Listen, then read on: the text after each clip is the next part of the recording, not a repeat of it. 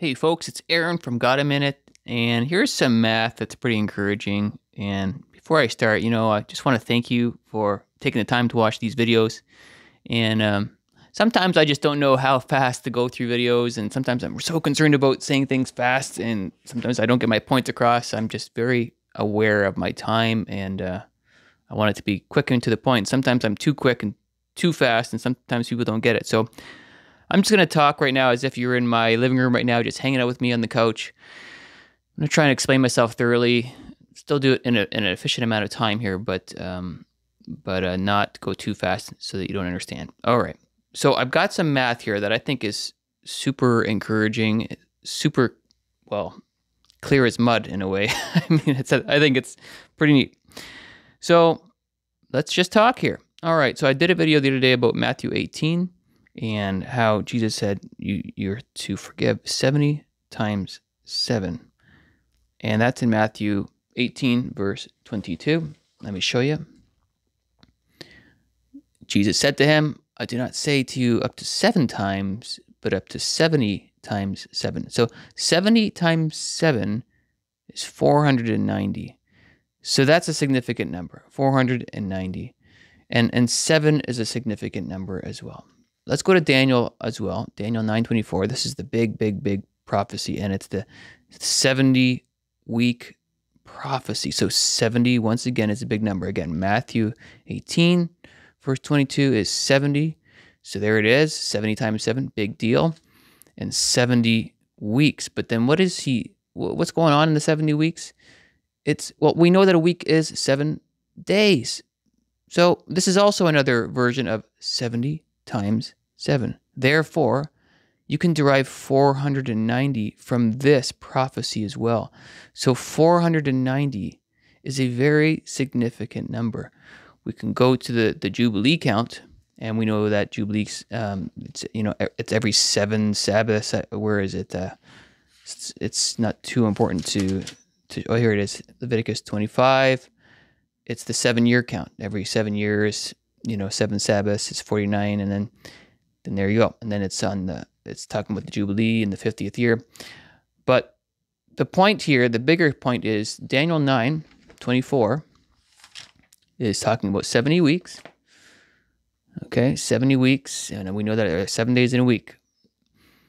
And we're waiting for the final week. We're waiting for the 70th week of Daniel. Okay, so there's where I get my 490s, because before I get going here, why is 490 so significant? We've got many witnesses of 70 and 7 being very significant to God. Leviticus 26 is another place. I should show you that real quick. And he mentions basically sin and Sabbaths in Leviticus 26. So we got, and after all this, if you do not obey me, then I will punish you 7 times. And he says this 4 times in Leviticus 26, as if 7 is a form of that's his punishment number, it seems, And not only that, he mentions the Sabbath in this chapter many times. Okay, so the Sabbath is a Sabbath rest. We've got some Sabbath talk over here. 6 days you shall work, and the 7th year, no, you don't work, and you don't harvest your grapes, which is another thing that actually points to the season we're in right now. But we're not talking so much about an actual day here. We're talking about the overall 7-year plan. So I hope I covered enough verses just to give you some perspective on why we're doing this 490 thing. Okay. So again, you're my friend in the living room here, and I'm just trying to explain myself, and I got to just kind of build upon this, and I can't just rush through this. You're going to be kind of scratching your head. So 70 times 7, Jesus said it, and it's also a Daniel 9 thing. So Matthew 18 and Daniel 9, 70 times 7. 490. Okay, so that's a big deal. Jubilee's like a 49-day thing. Big deal. All right, so now let's talk about this whole 7,000-year creation plan. We know that after the second coming, there has to be a millennial reign, and it's got to be 1,000 years. It just has to be 1,000 years. And we've got a 7,000-day creation plan. Every day is like 1,000 years. Okay, many of you guys know that verse in 2 Peter chapter 3. Days like 1,000 years. Okay, now let's talk about the numbers on the chart. Of course, we're speculating. We're hypothesizing. But what I'm seeing here in the math makes perfect sense. I could be wrong, but 2030 just fits like a glove. It fits so good. All right, here we go. This is not too significant, but I wanted to say this. I feel that Jesus, first of all, I believe he likely died in 30 AD. In order to have him die in 30 AD, he would have had to been born in 5 BC in the fall to be 33 and a half on the cross, because that year zero, everybody gets all confused about that year zero because you can't count it, okay? So that's why people get all messed up about this whole calculation thing. But I believe he was born in the fall of 5 BC to put him on the cross in 30 AD. Okay, so that means I think that very likely Adam was born on 4005 BC. And I think there was a perfect 4,000 years from the birth of Adam to the birth of Jesus. A perfect 4,000 years.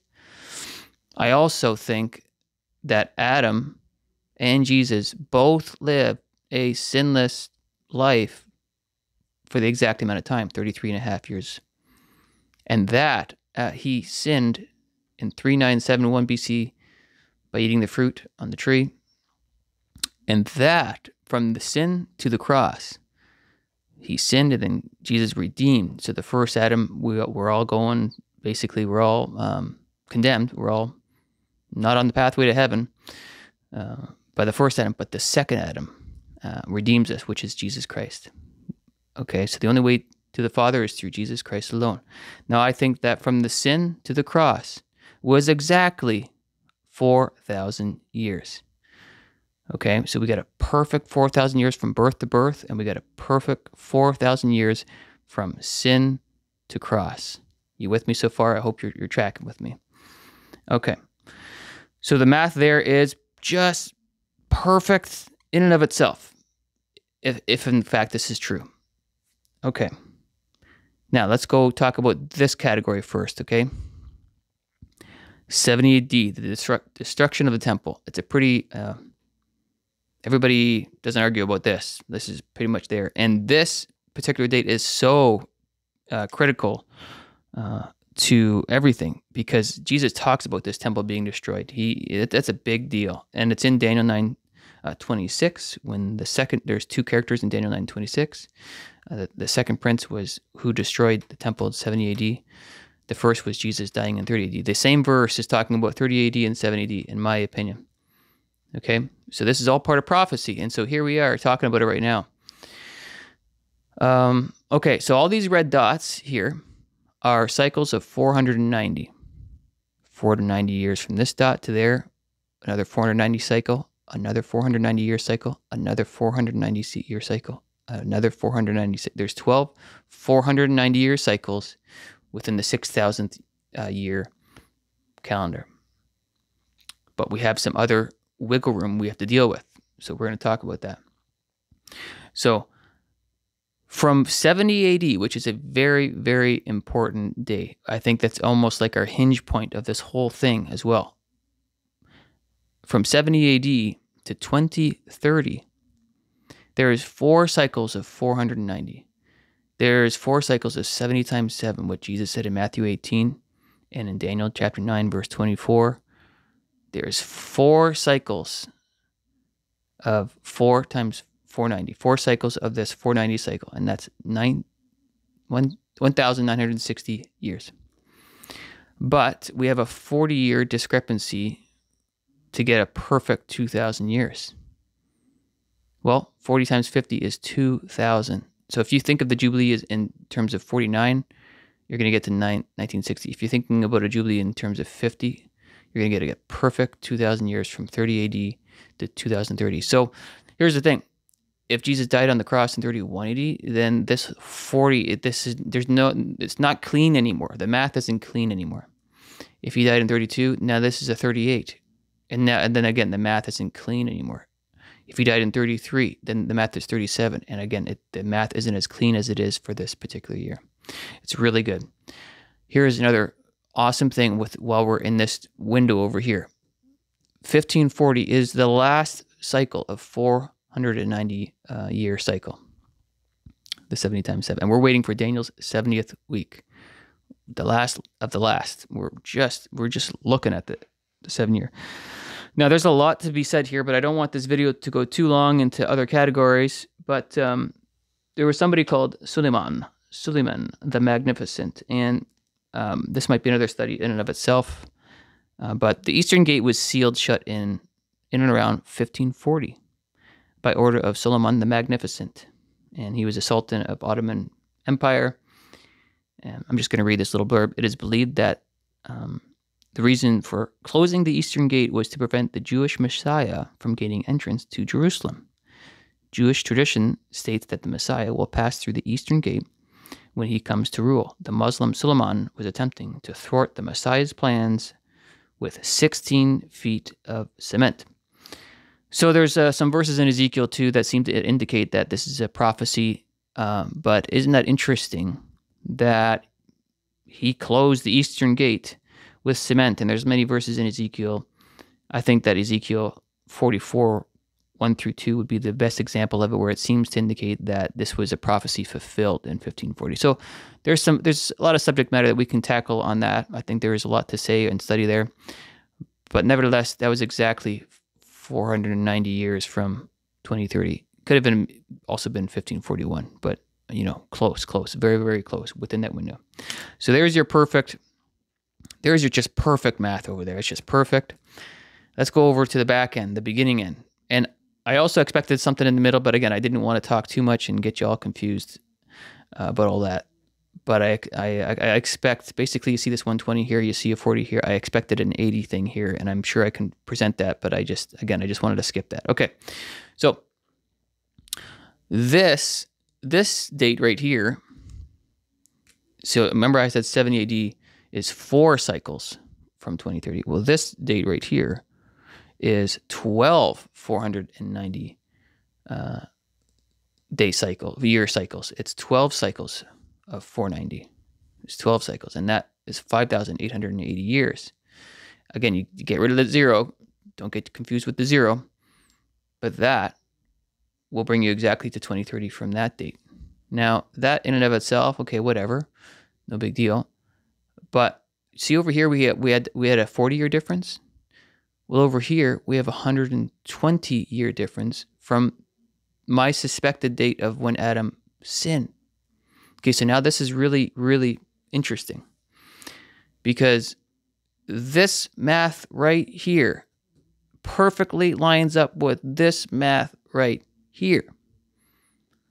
Again, if you're counting with the Jubilee cycles being 50, well, 120 times 50 Jubilee cycles from the sin in it is exactly 6,000 years. Again, forget about the 0, can't count that. So we've got 120 times 50 is 6,000 years. So from the fall of Adam to 2030 is exactly 6,000 years. And it's just shy of 120 years of the cycles of the 490 cycle. Isn't that something? So I hope this chart makes sense to you. Again, this is a whole 7,000-year plan, and we have to, by his commandment, have a 1,000-year rest. It's a Sabbath that he has put in place. And it seems this seems so clean to me. Of course we could be wrong. Of course we could be. Of course he could have died there in 31 or 32 or 33 or 34. But all this math no longer just doesn't make sense as like it does right now. There are so many things, and there are so many videos pointing to 2030 and so much content. I brought something up about the Samson's riddle and how it just seems to point to 2030, and that's just one drop in the bucket. But the math here, I think, makes perfect sense the way we see it. So again, 70 times 7, Matthew 18, verse 22. And also, not only that, in Matthew 18, where 2 or 3 are gathered. Well, there's your 2, there's your 3. But anyway, and it's talking about not only 70 times 7, but it's talking about sin in general. And Leviticus 26 is talking about sin in general. And it's talking about Sabbath, which happens after our suspected second coming of 2030. And this prophecy is talking about the Messiah coming back. And so the last, basically 490 years before the second coming, he cemented a gate. The theory is he cemented a gate to stop the Messiah from coming. And man, you can't stop the Messiah from coming. He's going to come whether you like it or not, man. So I hope this video wasn't too long or too short or whatever. I hope you guys understand it. I think I've explained myself. The next thing I'd probably eventually like to do is show you, I guarantee you, 8 times 490 is going to equal something, and it's going to end up equaling 2030, and then the difference of the days is going to be 80 years, and it's all going to make sense. 80 times 50 is, it's probably going to get you, it's going to get you 4,000, right?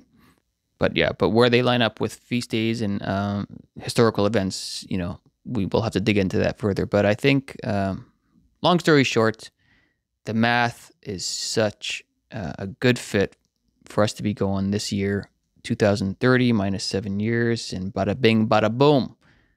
Okay, so again, I don't know for sure, but this is the best interpretation I can come up with what we're seeing right now. Okay, hang on, one day closer. Go Jesus, go. See you in the clouds. Adios, muchachos. Love you. Hallelujah, I'll see